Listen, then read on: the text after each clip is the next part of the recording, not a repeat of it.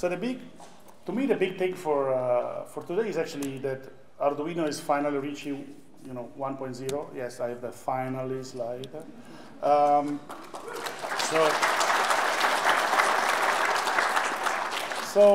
what's 1.0? The idea is that we took the Arduino that we've been working on for a few years, and then we decided that we wanted to stabilize it a little bit, so that if you write a book about Arduino, it doesn't become obsolete after a week. Or if you're making a class about Arduino, then you don't have to complain that your examples don't work anymore, because in the meantime we broke it. So we decided to just break it a little bit again, and then sort of stop breaking it for a while. So I think we're done breaking, more or less. Apparently, just nod, David. Just nod. Thank you. So we're not breaking it anymore.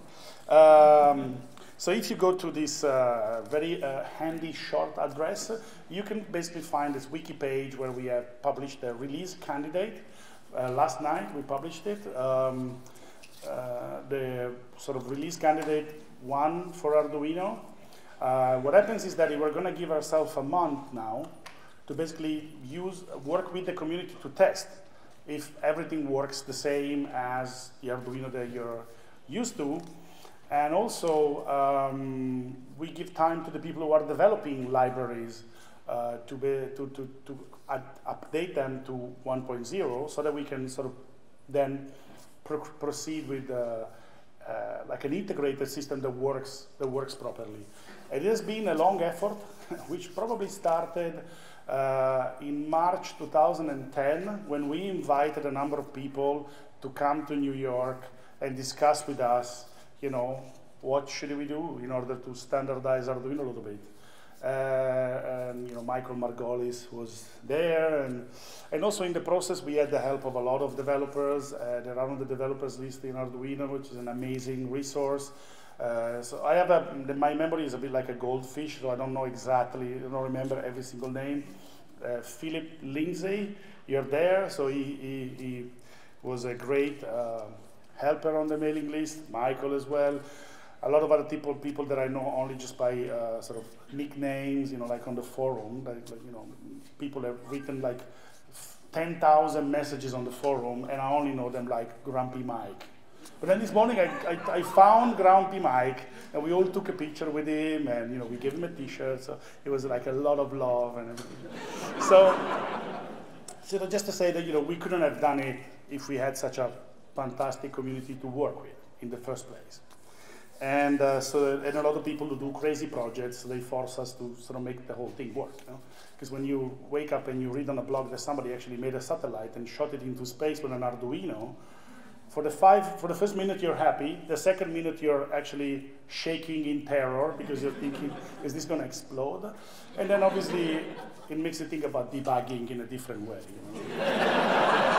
So we got a 1.0 core coming up. We have a new sort of refreshed interface for the IDE.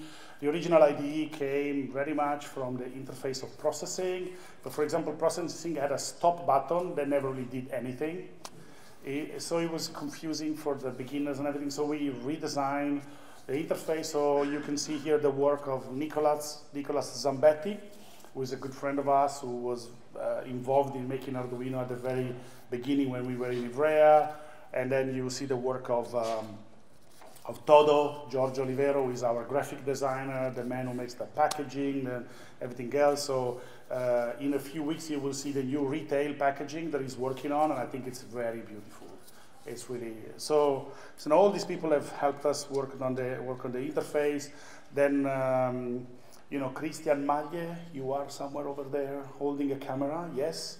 So he's one of our developers, and he's worked on adding a bunch of features to the IDE and the core. He's an amazing developer who can do backend PHP development. Then he can do, in the next hour, he would fix a piece of the core in C++. And then before dinner, he will fix the IDE in Java. And so, it's kind of useful to have somebody that can do everything. So we thought, so we have a new core. We have a new IDE. So we felt we felt that we had to sort of, if there was something that we could do to sort of make another step forward in the layout of the board, to make it more flexible before we don't change it anymore. So when I always try to have meetings with Gianluca, which is the most difficult man to catch in the south of Europe. So sometimes I take long trips in the car so I can talk to him and he can't go away. So in one of these long trips we started to figure out how do we. So we decided to make a little change to the. No, we're not fixing this. We're not fixing the spacing. That's not going to happen here. Because there's way too much stuff with this spacing, and I apologize, I made a mistake 7 years ago, it's my fault, shoot me, but maybe not.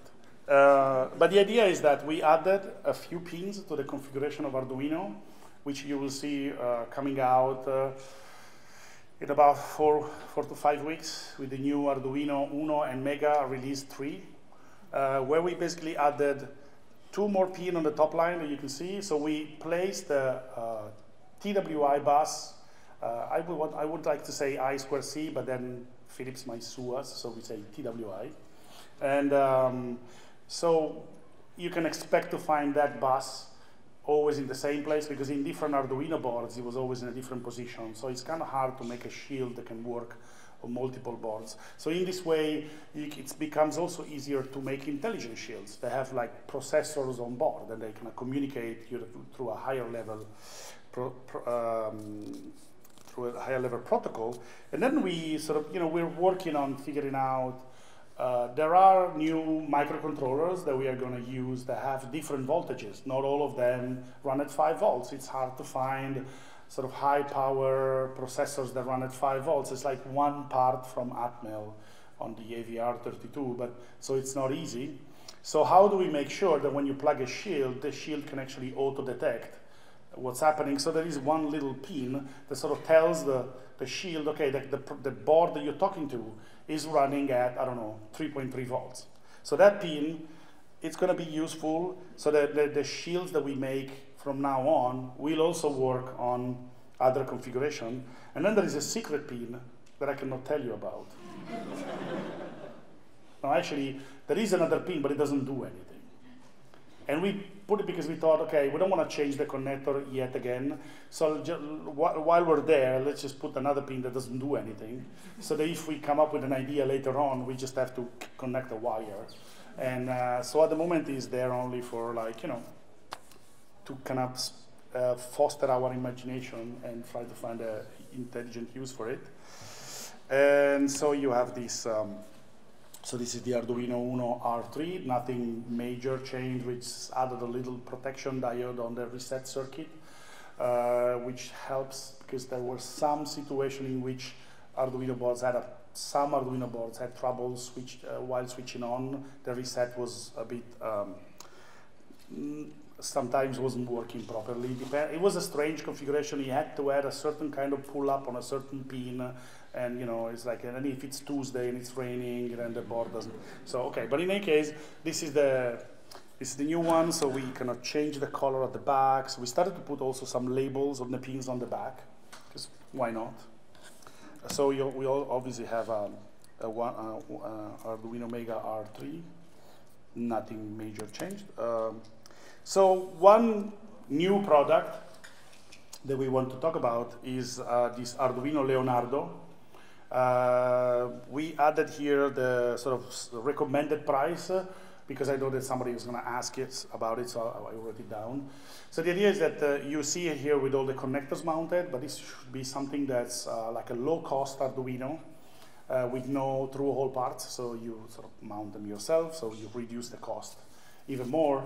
And essentially what's happening, we're using this microcontroller, the ATmega32U4, that has USB on board. So for one, it has one less chip on board, so it obviously becomes simpler and cheaper. The other thing is that this having USB native on board, so we worked on a core for this particular board that makes the board, for example, behave like a mouse, or it can behave like a keyboard, or it can behave like a MIDI interface. So anything that you can think of that can be represented as a USB device, you can then, so we worked on this product, with some very talented people. So a gentleman called Peter Barrett, who's from California, who wrote the core for us, which is quite optimized.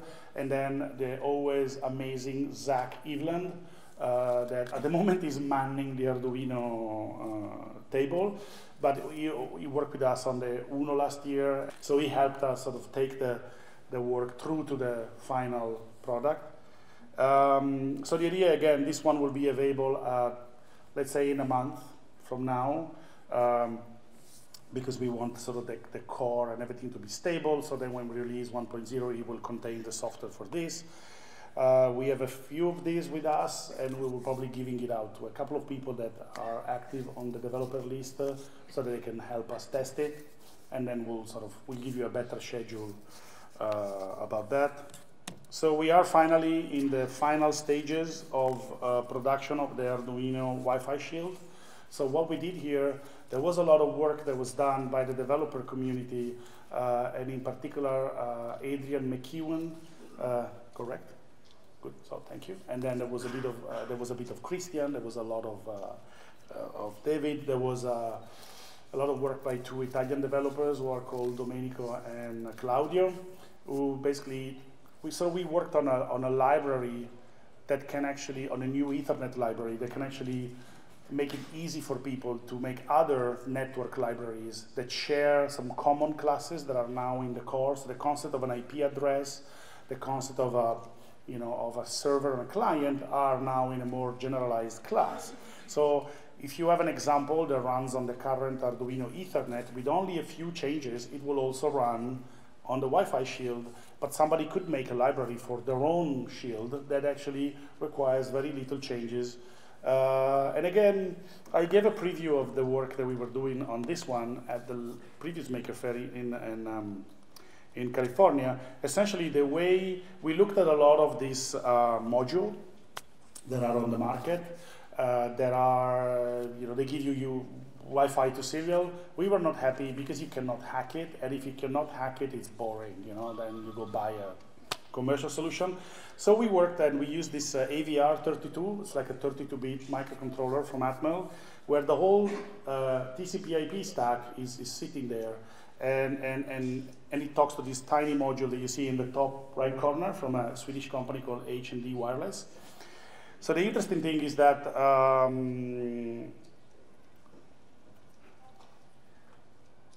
sorry, I was listening to the phone call.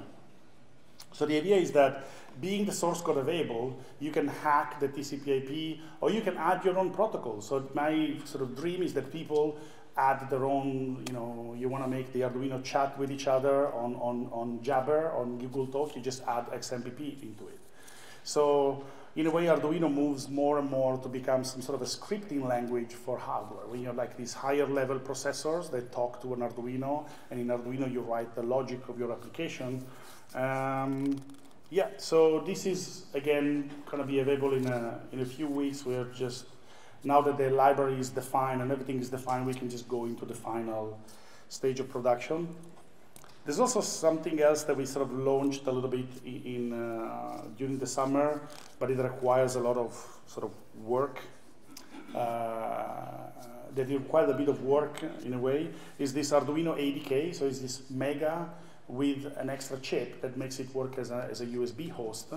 And this was actually originally designed by Google to make accessories for Android mobile phones. So what we did, we just took their design and made it more in line with the Arduino philosophy. And then we decided that we wanted to make it even more easy for people to be able to make accessories. So if you're a software developer, you don't know anything about electronics, but you can buy this, and you can buy this toolkit that you see, these modules that we make that you can plug on top of the Arduino. So with this kit, which costs obviously more than $79, you don't even need to know anything about electronics. You just plug all the inputs and outputs, you write your code, and there is a section on our lab's website which needs a lot of work, we know. So Philip will send you the source code about the libraries. But we are working on a way that you can develop your Android applications with and accessories using processing, so you don't need to use Eclipse and all of that. And then you know, in the Arduino side, you just plug these modules, so it becomes very, very easy to make a prototype of an accessory.